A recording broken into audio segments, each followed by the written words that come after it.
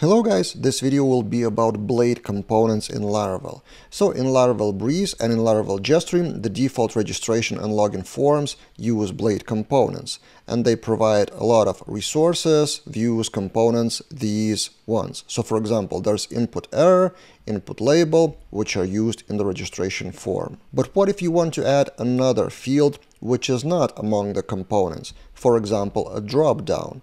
So Breeze doesn't provide input select or input drop-down. They do have drop-down, but it's for another place for the menu. That's not the same.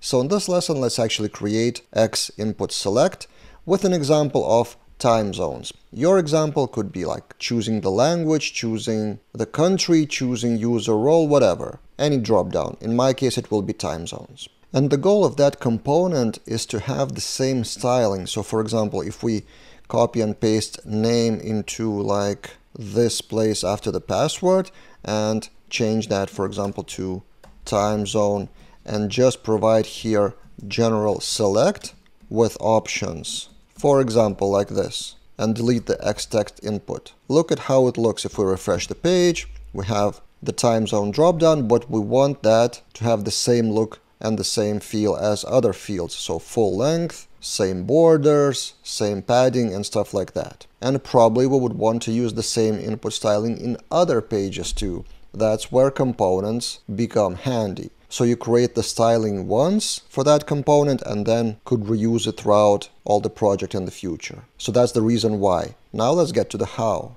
To create a simple blade component, you just need to create in resources views components a file with blade PHP at the end, and then you could use that as X within the same file name. So input label is the file name and X is how you use it. So let's do exactly that and create a new file called input select blade PHP.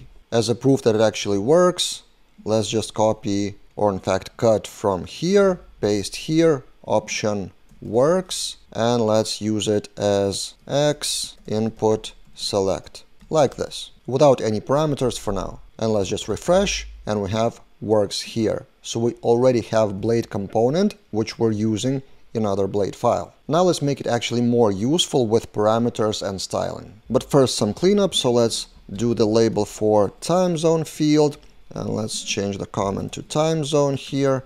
And also messages will be for time zone. In this video, we won't cover any validation that comes from the validation, but just for the sake of consistency, let it be here.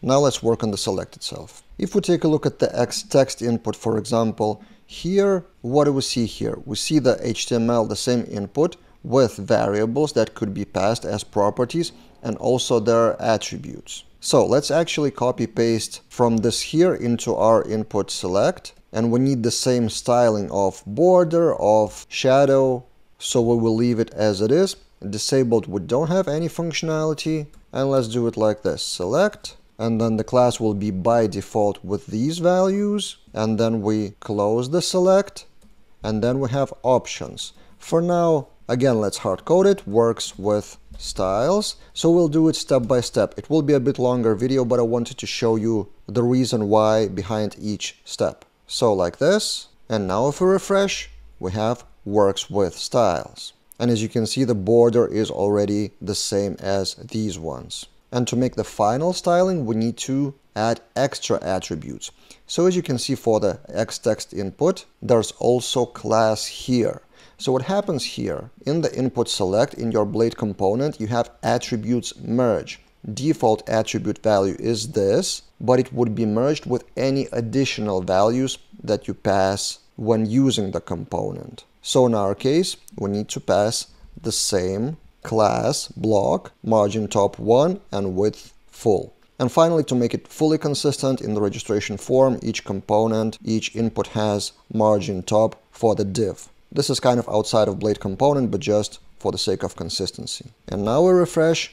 And now we have absolutely identical styling for the drop-down as well as inputs. Looks much better, doesn't it? Finally, how to pass the parameters to our select, the list of time zones. As you can see in other components, there's this syntax. So, colon value, or for example, colon messages here.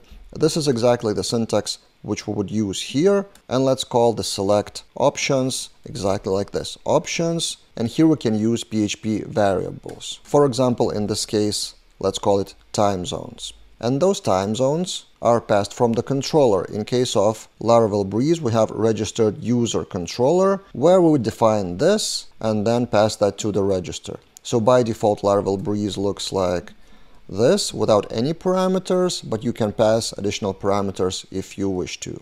So this is exactly what we will do. And then we pass those as options, and then inside of our component, those options will be here. And we can do for each of the options as option, we define this, and let's change that to key value, and we will show the value as text here, value, and the key would be value here, like this.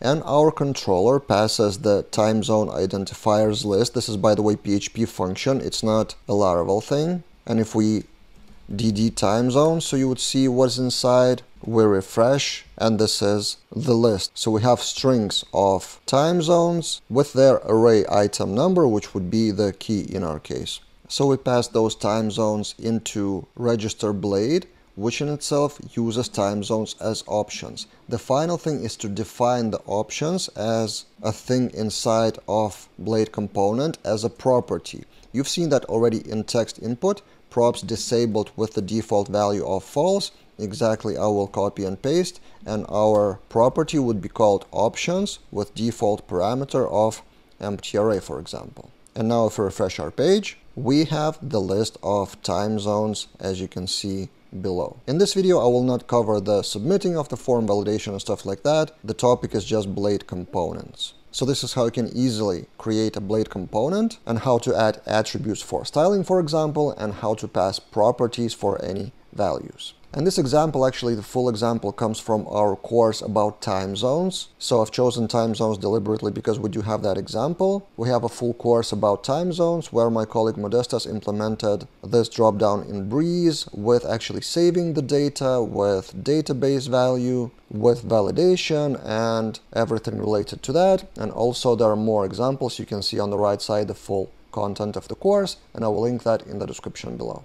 That's it for this time, and see you guys in other videos.